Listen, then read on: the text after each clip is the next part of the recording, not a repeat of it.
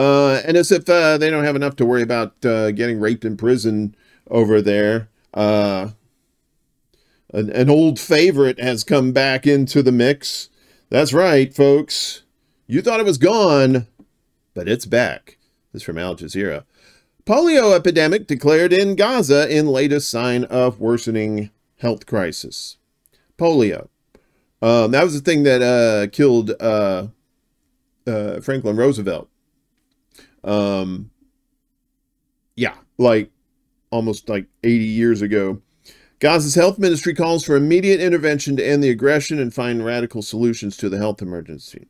Right? I mean, they keep bombing hospitals and stuff like that over there. Of course, there's going to be a health crisis.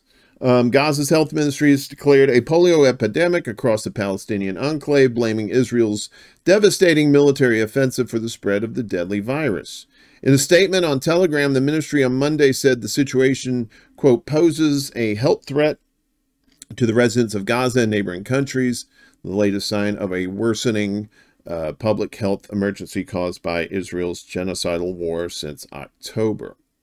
Calling the epidemic a setback to the global polio eradication program, the ministry called for a, quote, immediate intervention to end the Israeli aggression and find radical solutions to lack of potable water and personal hygiene, damaged sewer networks, and removal of tons of rubbish and solid waste.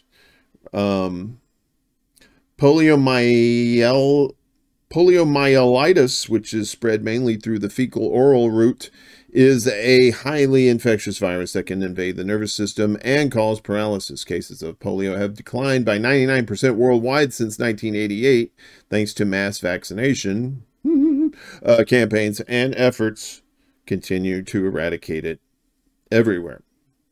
Yes. So, Gaza, dealing with probably some of the most, definitely some of the most heinous things a human being could ever go through.